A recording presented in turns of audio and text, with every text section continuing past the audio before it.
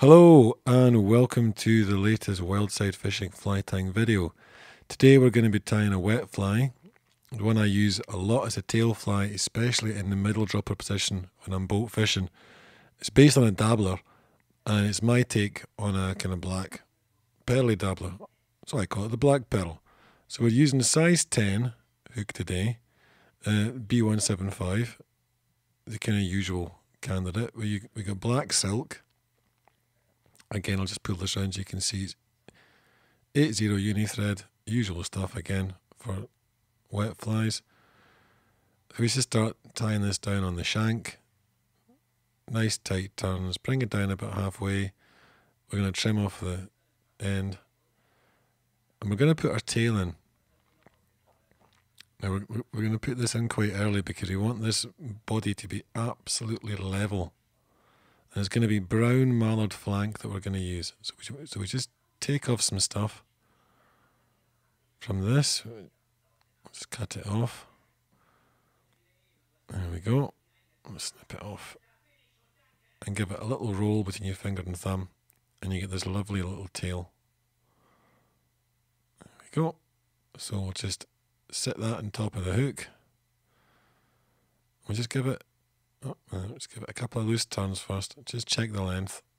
It looks about right. And we're going to tie a rib on as well at the same time here. Now for the rib, we've got again silver oval tinsel. Now you can use thin wire for this. Personally, I prefer the tinsel just because the wire sometimes just chooses to snap. And there's nothing worse than doing all the work, putting your hackle on, and bang, it snaps. So the tinsel just keeps this option far, far, far away from you. So we'll bring this down. There we go. Make sure it's nice and tight, and then we'll cover everything up because this has to be absolutely black before we put in the body. For the body, we've got this nice even layer of black silk, and we're going to use pearly mylar. Oh, whether if you can turn your head around, you can see that properly. Is pearl mylar tinsel. So we're going to cut a length, and we're just going to get it up at the top.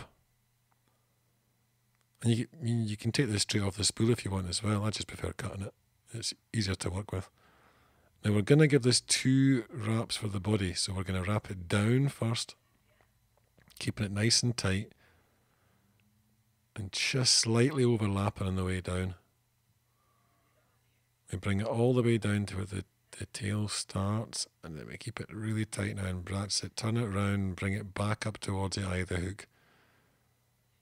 And you can see the colour actually getting richer already when we bring this back. And this is the importance of having the black silk underneath. It brings out the kind of pearly green colour. So we just tie that off. 1, 2, 3. I got a 4th around the front. And we'll snip it off. There we go. So we've got this lovely pearly green body. You can experiment with different colours of thread underneath. But the next thing we're going to do is put on a black hackle. It can be a cock hackle, hen hackle. I like using a reasonably, if you pardon the expression, a soft cock hackle. You don't want this to be too spiky all the way down. So we'll just take off some of the fluff. There we go. And we'll just tie this in. Give it a few turns around here just to keep it in. There we go. We can pull back the stem and snip it off. And after that, I just like to give it a few more over it. Some folk bend it back, but I never really bothered with it that much. Then we get the hackle pliers and snip them in. Now, I like to give it a couple of turns at the start first, just to make sure that we get some kind of profile there. So there's 1, and there's 2. And from this point, I like to bring it back. Now, try and keep this even on the way down. You'll see the gaps here should be relatively even. because when you come down to the end here, You want to end it just there. This is really important. You keep this tight. You take the rib and you pull it over the hackle. See how tight that is? It's so tight I can actually put the hackle pliers down on the vise. Give it one turn round the back first and then start bringing it forward over the hackle fibres. You can give it a little wiggle or a waggle as you're coming through. It just stops trapping some of the fibres. And when you come to the head, oh wait there, it just slipped a wee bit there. When it comes to the head, pull back those fibres and then bring it forward. And it just gives you that kind of traditional wet fly look really that you're after. And then just bring the silk over the tinsel and tie it off. Now again, this is why I said earlier, I prefer the oval tinsel to the thin wire. If it snaps there, well, yeah, great fun. So you'll see also I'm using the curved scissors now.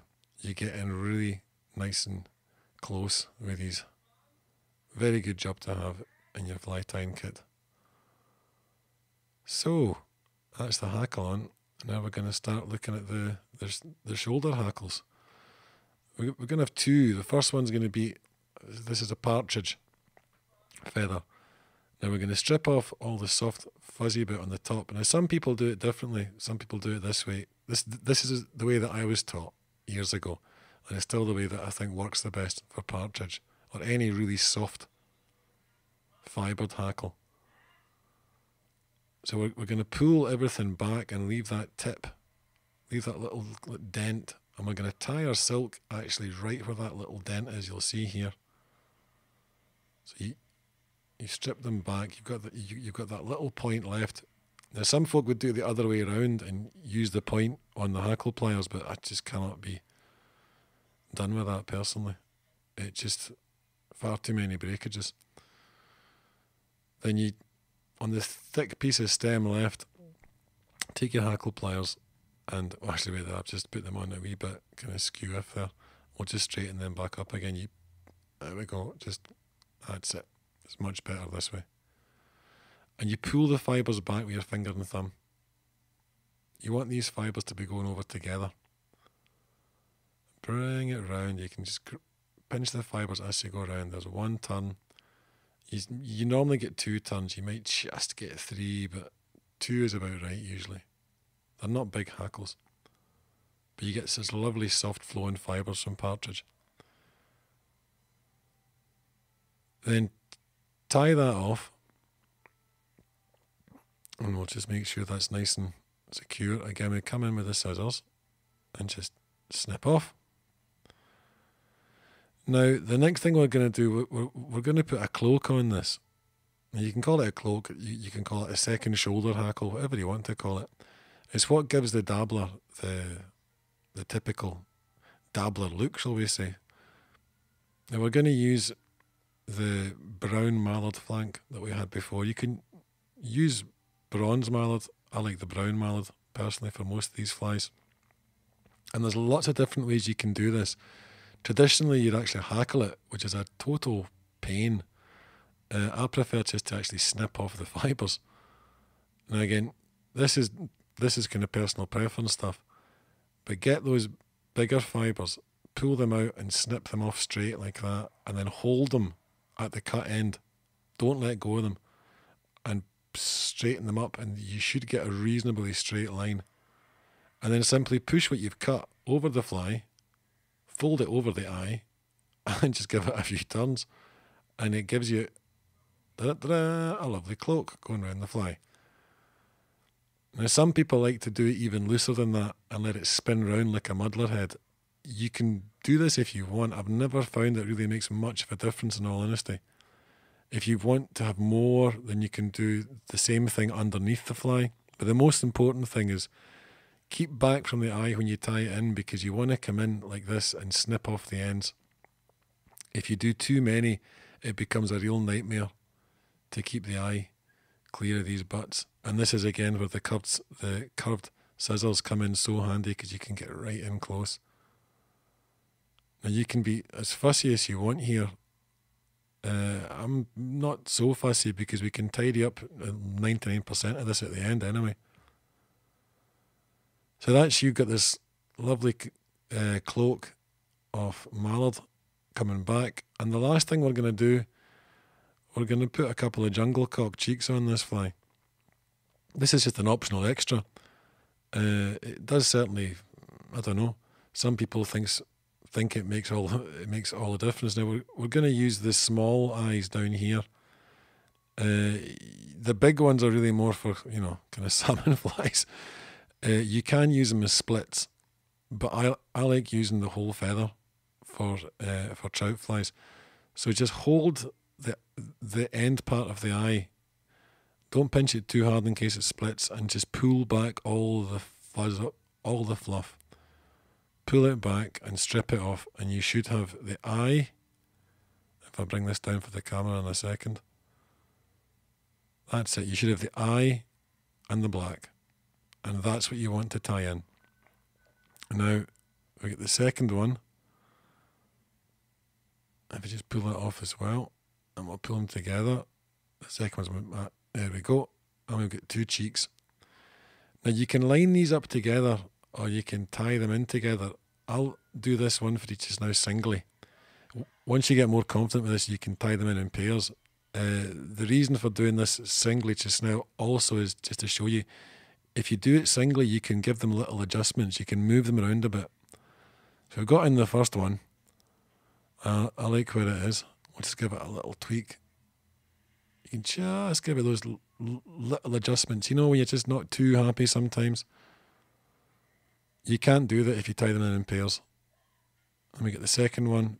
Just make sure it's the same length as the first one. There we go. And just give that a turn, a second turn. It looks good. They're both sitting just nicely there. And then we just pull back the fibres, go around a few times, and make them nice and tight and secure. Now, again, you can fold back the stems if you want, but I varnish my flies really heavily, so I wouldn't really worry about these falling out. So we just come and trim these off. And now all that's left to do really is tidy up the head. Now, it never ceases to amaze me watching people trim flies to perfection. When if you just, it's almost like a figure of 8 pattern. You slide it under the eye, and you can trim. I mean, there's a little tiny bit there still. There's a tiny little bit of fibre underneath there, but in all honesty, I'm not going to bother about that. I mean, the trout aren't going to care about it, are they? So then we get the trusty whip finish tool, the Stone Age pigtail tool, and we just slip it over 1, 2, 3, 4, 5, about 5, 6 turns for extra safety. Pull up and trim. There we go. So to show you the fly close up, here it is. Now we're going to varnish this, and again, when I say that I like to varnish my flies heavily, I really do use a lot of varnish in one go. You shouldn't be, I kind of personally think you shouldn't be shy with the varnish. Slap on as much as you want, really. As long as you're not covering the fibres, you're not really going to cause any damage, are you? I mean, too little varnish, it's just going to mean that your heads are going to come undone, which is not really what you want, obviously, when you put time and effort into making flies. So we just get the hackle end from the black body hackle, push it through the eye, and this is why you shouldn't worry about using too much, because you can clean it out as easy as that. So we'll leave that to dry, and that's your finished fly. The black pearl, a really easy fly to tie. Like I say, it's one of the few kind of favourite flies I've got for the middle on a cast. So don't forget this one, that's all I'm saying. So we'll see you next time for another fly, and hope you enjoyed that. And yeah, keep it wildside.